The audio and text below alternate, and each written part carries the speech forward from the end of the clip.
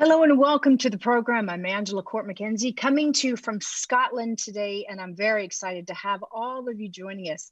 Whether you're joining us on social media, on Facebook or Instagram or YouTube, or on television on the Super Channel, especially there in Orlando, welcome to everybody. Listen, if you're watching on social media, be sure and say hi and let me know where you're watching from and tell your friends that you want to stay for this program. The Angela program is about bringing interviews and stories of lives because it matters. It matters because it's talking about life and redemption through Jesus Christ. And today our guest is here to share his story. It's a magnificent story of God's goodness throughout his life. My guest is the Reverend Jonathan Aitken from London. He'll be joining us in just a moment. He was raised really and grew up in a life of privilege, education, opportunity, all of those beautiful things which we wish for. Went into politics and the seats of power in Parliament, served with John Major's cabinet, knew Margaret Thatcher, the famous, as I call her, the Iron Lady, had all kinds of great things going, but in a twist and turn of events, he was convicted of perjuring himself in a moment in 1999, went to prison. And out of that, though, had a powerful renewal through salvation in Christ, and went to Oxford, and today is a priest. Now, that could be enough for an entire week of program, but we're going to try to get his story in this half-hour show. But let everybody know that Reverend Jonathan Aitken is with us, because I really believe you're going to be blessed by hearing his story. So without further ado, I want to welcome from London to the program, Reverend Jonathan Aitken. Welcome. Good to be with you. We're so happy you're here. Jonathan, take us through a little bit of your life story. Again, I was sharing about what I hope that this program accomplishes, which is an opportunity, a platform for folks to hear the stories of redemption. And yours is very interesting. You were telling me earlier that your family, actually the Aitken family, was close friends with the Churchills. Yes, that's true. The friendship really dated back to the First World War, because my great uncle, who was called Max Aitken, but he became Lord Beaverbrook, was the only person besides Winston Churchill to be a cabinet minister in the war cabinet of World War I, which is where they got to know each other. And then again in World War II, Churchill was prime minister. My uncle Max was the Minister for Aircraft Production, which is a very vital job during the Battle of Britain, producing the Spitfires. But they were also enormously close friends, and they went on being close friends long into their old age. I went to dinner once or twice with the great Winston Churchill at my uncle Max's house, and then I myself was a good friend, close friend of Winston Churchill II, always known as Little Winston, who was my contemporary at school and at Oxford. So I knew the family very well. So it would seem kind of a natural progression for you to consider a life of public service and politics. But before that, you loved journalism. And I believe you were even a journalist in conflicts, including the Vietnam War. Yes, I, first of all, like most people, went to school. I came out of Oxford with a law degree, but was then tempted away into something a long way from law, which was journalism, and particularly war correspondent journalism. Very exciting. There's nothing so exciting as being shot at and missed, as Winston Churchill once said. He was a young war correspondent. But my war correspondent days were in the Vietnam War. And I was out there for a couple of years, very exciting years, the Tet Offensive. And for various reasons, I got to know a lot of the big American correspondents quite well, like Walter Cronkite and Arnaud de Bourgegrave and Joe Alsop and Stuart Alsop and others I could mention. The reason I got to know them so well was partly because the community of war correspondents was a pretty small one, but also because there was a curious rule operated by the war authorities, which is that American correspondents or any other kind of correspondents always had to go with a buddy. They were never allowed to travel on their own. And buddies don't really like going with a buddy who might be a competitor. But I was not a competitor, of course, to the great American journalism. I mean, how could I compete with Walter Cronkite when I was 23 years old, or with Joe Alsop? But they still needed a buddy to be the guy who went along with them to all kinds of exciting war zones and so on. So I got to know and like a lot of very interesting Americans very much indeed during that Vietnam experience, which was a pretty grim one, but it was certainly experience with a capital E. Right. And thankfully you came through that safe and sound. But if you don't mind, let's drop back to your college days. There's a little fact, a Florida connection I'd love to make for our viewers, especially our friends watching on the Super Channel in Orlando or wherever you're watching from around the world. But this is an interesting one. Tell us about, you came to Gainesville, Florida once on behalf of your school. What was that about? Yes, I was a student debater. And at the age of 19, I won a prize, which resulted in being one of two British debaters who went round for 6 months, American colleges and American universities all over the country, from Yale and Harvard to Ole Miss, Mississippi, still a segregated university in '63. And then suddenly we arrived to one of our stops on the tour at the University of Gainesville in Florida. And I remember so vividly seeing at the University of Gainesville a whole lot of trampolines and trapezes and high wires right in the middle of the campus. And we thought, what on earth is this about? And we were told, we thought that our legs were being pulled, and we were told that at the University of Gainesville in '63, you could get a degree in circusology. It was a university which actually taught the arts of the circus, lion taming and acrobatics and I don't know what, but this seemed a long way from the groves of Academe of Oxford, where we learned things like Latin and Greek. Well, I tell you, University of Florida is a prestigious school today. I'm sure we've all come far from circusology, but I did not know that University of Florida back in the 60s offered a degree in circusology, but there's a little there's a little known fact. But you came to the university campus and you did a debating session there. So that's a very interesting thing. You must have been quite on the game if you were representing Oxford. So moving now from university through your correspondence years, what moved you to consider a life in politics and public service? Well, I guess it was sort of in the blood to some extent. I was talking earlier about my famous Uncle Max, but my father was a member of Parliament. Other relatives were members of Parliament. I knew a lot of members of Parliament because they were family friends, and I'd been keen on debating at Oxford. And in those days, back in Britain, where there is no carpetbagging in the way there is in the United States, an ambitious young man can come straight out of university, and if you can find a district which will say, come and be our candidate for Congress or Parliament in our case, he can get a ride and get a fight. And I did get a fight age 23 in near the city of Birmingham in Britain, and fought a very exciting election campaign because it was a very tight election. And so from then on, I was hooked on the idea of one day becoming a member of Parliament, and in due course I did. Yes, and served a number of years in a number of different positions. Was your Christian faith active at this time? I never completely lost my Christian faith. I always had it, but I would say that really throughout most of my political career, I was at best a half Christian, which I now know is about as valuable as being half pregnant.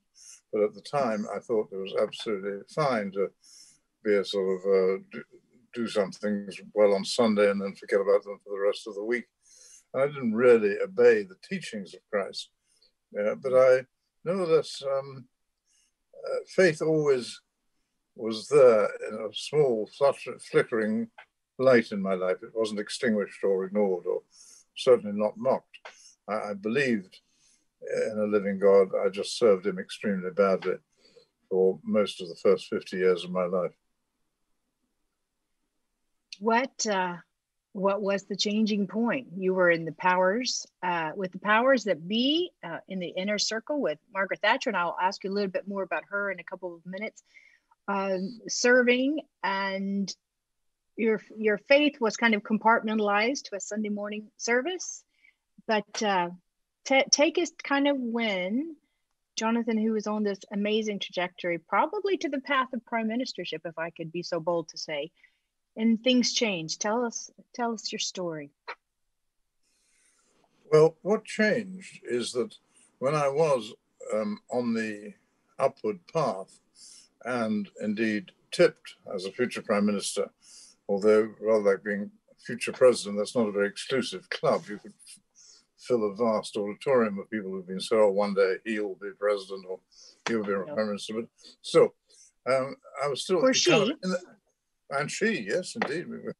We didn't think like that when I was going through my early political life, but yes, indeed, she. Anyway, I was on the rise. I was in the cabinet. I had various interesting jobs. I was what you would call Secretary of the Treasury. I had been Defense Secretary.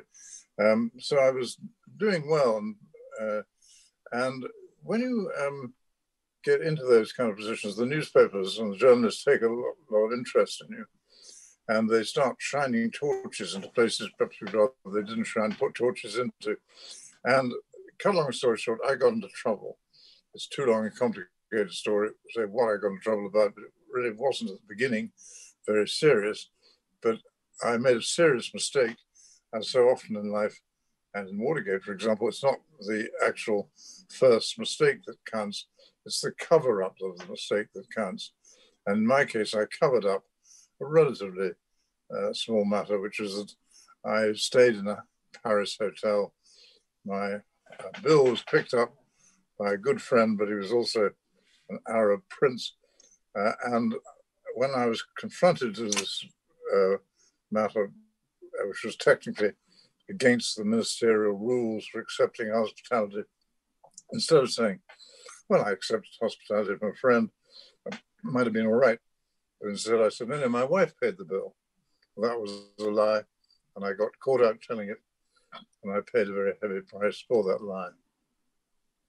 Yes, in 1999, you were found guilty of perjuring against yourself, and a heavy sentence to 18 months for that one mistake. So, I mean, I would assume everything just began to unravel, because it seems like the folks who are in very prestigious powers, positions of power in politics or leadership, when there's a tipping, sometimes it seems it all tipped. Did it? What was, I think you kind of told me you called it the royal flush or something like that.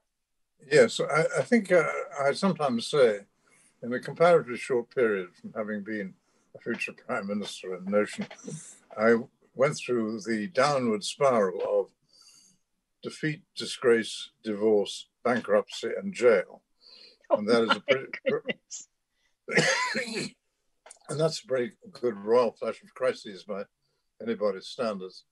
So then at the end of that very painful descent, I was in a prison cell in a big London prison called HMP Belmarsh, and that's where I began my relatively short but still painful and difficult prison sentence. While you were there, someone, I think, a good man named Chuck Colson reached out to you. Others reached out to you, and sitting there kind of in the solidarity of a prison life, you began to reconsider things, and including your faith. Yes, Chuck Colson was a bit of a friend of mine before I got into trouble. We had a mutual friend in common. I liked him enormously, but I didn't share his strong faith. I respected it. But when I got into spectacular trouble and was heading towards prison, Chuck Colson did reach out to me. So did other people, but Chuck became, instead of rather a superficial friendly acquaintance, he became a deep friend and counselor. And we sometimes used to say together that maybe we're the only two people in the world who've had great political office, risen very high, and then crashed dramatically, gone to jail, and then found Christ in the course of that descent.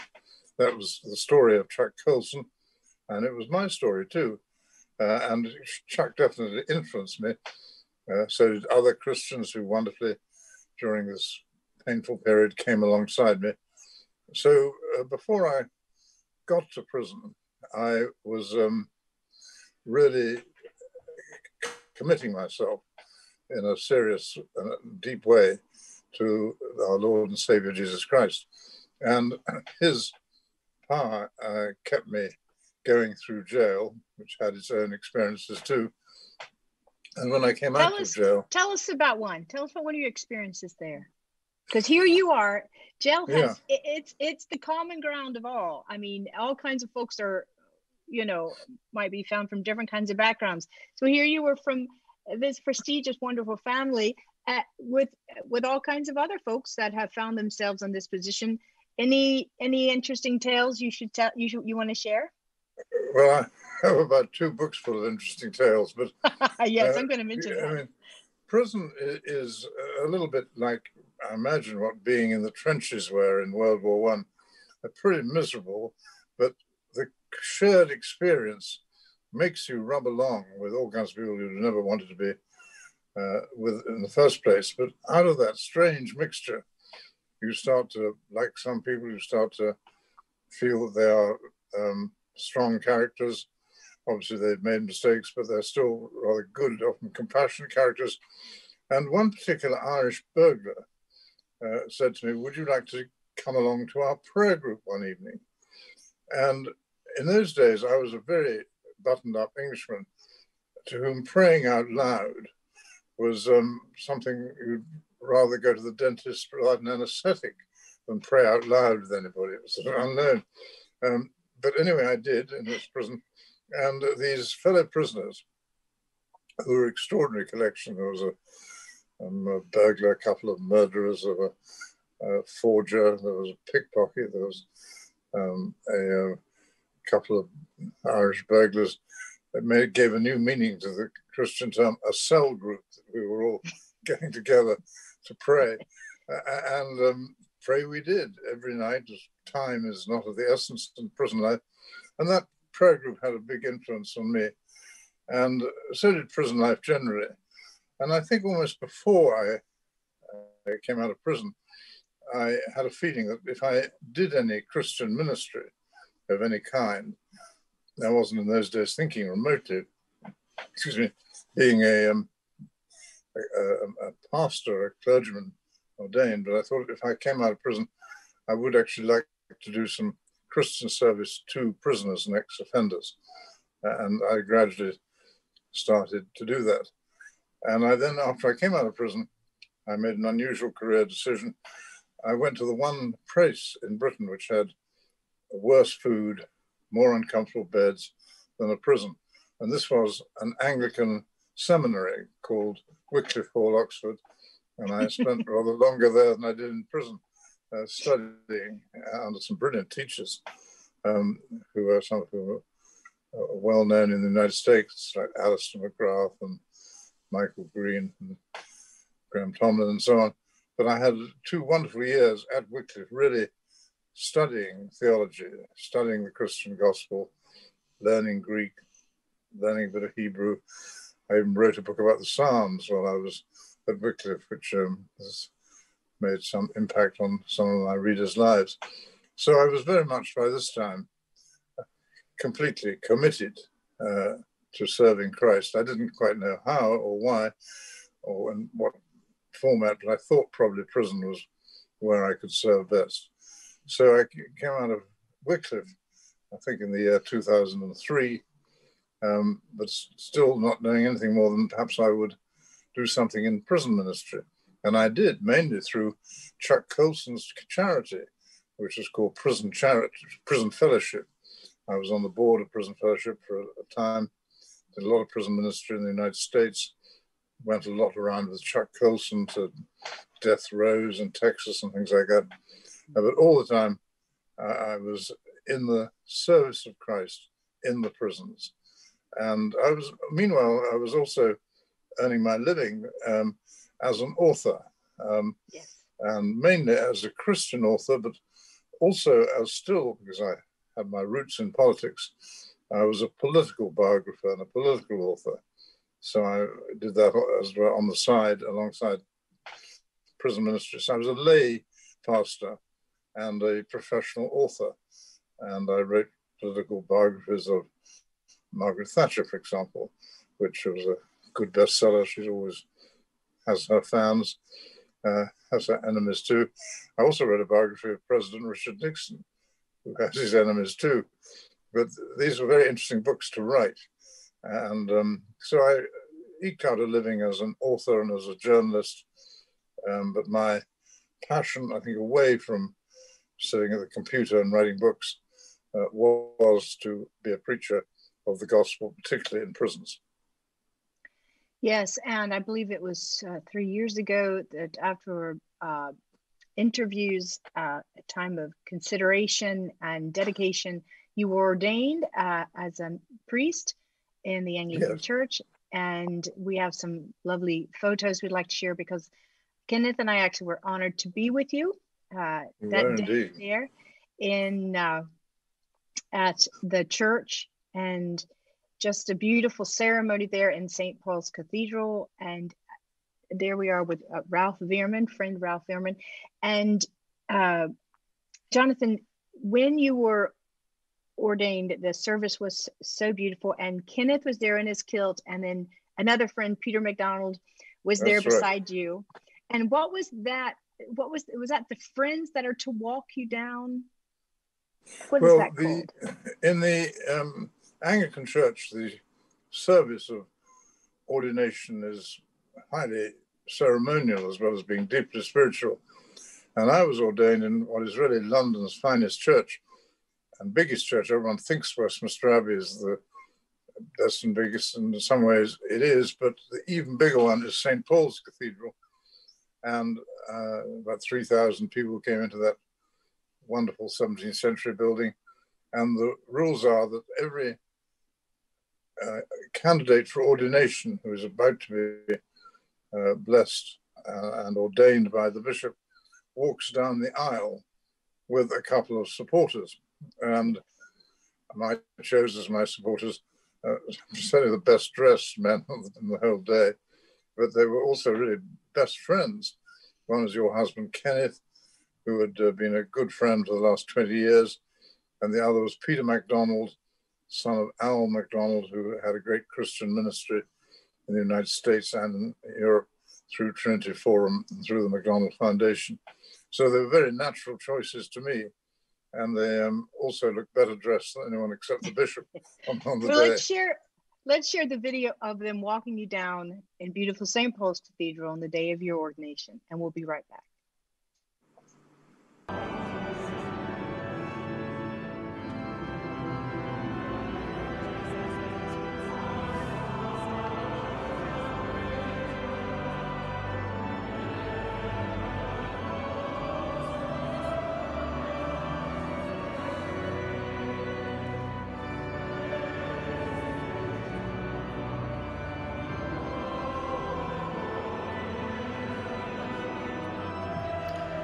Well, my guest today is the Reverend Jonathan Aitken, and I encourage you to check out any of his 18 books that he's written. He is a prolific author. You can see his own story called Pride and Perjury, and his other books, including books about Margaret Thatcher, Richard Nixon, which could be, Jonathan, it could be their own program, so we'll have to have you back to give us a little insight on those two very interesting characters in history. But as we come to the end of our program, you've been very transparent in sharing your story, the ups and downs, ins and outs. But I was wondering if you would also just share with the viewers, we could have some folks watching today who are in positions of power, influential, and any advice you would give them concerning really, instead of compartmentalizing their faith, to bring their faith into their everyday life, their work life?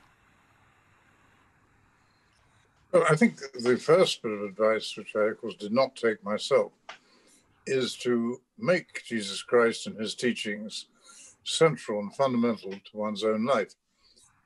If he is the rock on which one's faith is based, if he is the example and the star you steer by, you may have some disappointing times, but you will never come horribly unstuck. He will always be with you. But if you do come unstuck, I think there are one or two biblical texts worth bearing in mind. First, which is not strictly from the Bible, but it's Martin Luther said it. He said, "It is in our pain and in our brokenness that we come closest to Christ." And that was certainly my discovery, that it's in the depths. There's a wonderful psalm I love, Psalm 130, which begins, "Out of the depths have I cried to you, O Lord. Lord, hear my voice. Lord, be attentive to my cry for mercy." And if you steep yourselves in the scriptures, you will find there are all kinds of wonderful answers and signposts to a completely changed, maybe, but a much happier life. I've never been happier and more fulfilled in my life than I am now as a priest and prison chaplain. But to get there, I certainly had to learn and search. And a very favorite quotation of mine from the book of Isaiah, chapter 43, goes, "I will show you treasures of darkness, riches hidden in secret places, so that you may know that I am the Lord." And finding those treasures of darkness, which takes quite a lot of digging, quite a lot of discipline, and it's not an easy ride, but on the other hand, once one is walking with God, the joys and the fulfillment are enormous. And I certainly know a lot about that. Well, that's powerful. And those are precious, precious words. I did want to show a picture of you at the Old Bailey, but this time not being sentenced as I was back in 1999, but actually this was the reception for your ordination as a minister. There you are on the platform greeting everyone in the beautiful building. And I, as a witness to that day, and also just as someone following your life and career, I was so blessed to see what God can do if we will let him, because, you know, all have sinned to come short to the glory of God, and we all need redemption. Amen. Amen. Well, thank you everyone for joining us. Jonathan, we have just 5 or 10 seconds. Say a prayer before we go. Lord Jesus Christ, even in this difficult year of the pandemic, show us, in the words of Isaiah, the treasures of darkness, the riches hidden in secret places, so that you may know I am the Lord. I'm one of the most grateful people and happy people and fulfilled people because I was shown those treasures of darkness. May many others in these times of darkness find those same treasures. Amen. Amen. Thank you for joining us, Jonathan. I encourage you to go on Amazon or any bookstore, look up the name Jonathan Aitken and a myriad of books, over 18 he has written, including articles and publications, papers, magazines, and so forth. So God bless you, Jonathan. Thank you. And Thank you. God bless each of you who are watching. We all need redemption. Our story is the story of Jesus, his love, forgiveness, and reconciliation. God bless you. Thank you for joining us, and we'll see you next time.